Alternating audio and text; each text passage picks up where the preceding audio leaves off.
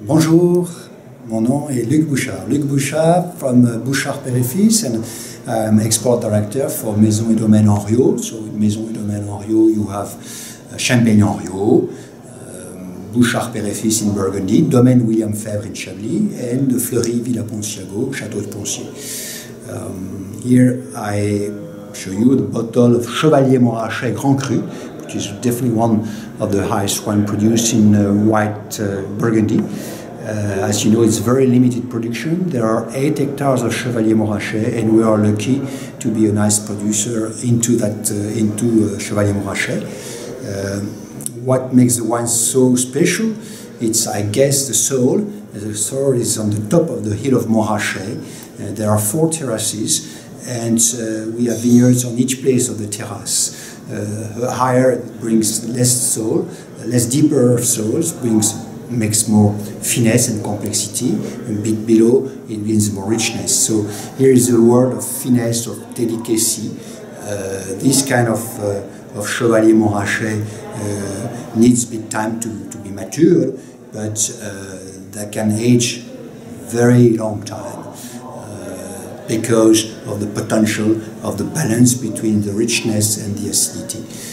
So Bouchard Père et Fils is only into Chevalier Montrachet. We have one of the wines that gives a perfect representation because of different elevation into the vineyards of Chevalier Montrachet. So the best thing is to taste it if you are, but you know, in 16 Chevalier Montrachet has been a real, it's always very rare production, but especially in 16 where we had a very heavy spring frost, so allocation are very, very small. But we are very happy with 16 in Chevalier Montrachet, a lot of very good acidity, a lot of vibrancy, a lot of complexity.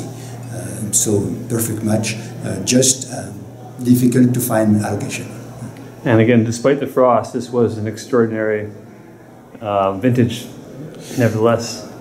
The frost reduced was very impacting for the quantity, but the quality was extremely good because we had good maturity, very excellent maturity. We had higher acidity in 16 than we had in 15, and anyway, the terroir of Chevalier Montrachet, it's always there. You know, that's where it makes difference between the Grand Terroir, the Grand Cru. They are always there at every vintage. All vintages taste different, but because they are Grand Cru, because we have also the right team to take care of the vineyards and to vinify, there are every vintage Chevalier Montrachet is there. So it's you never take any risk when you drink Chevalier Montrachet. Perfect.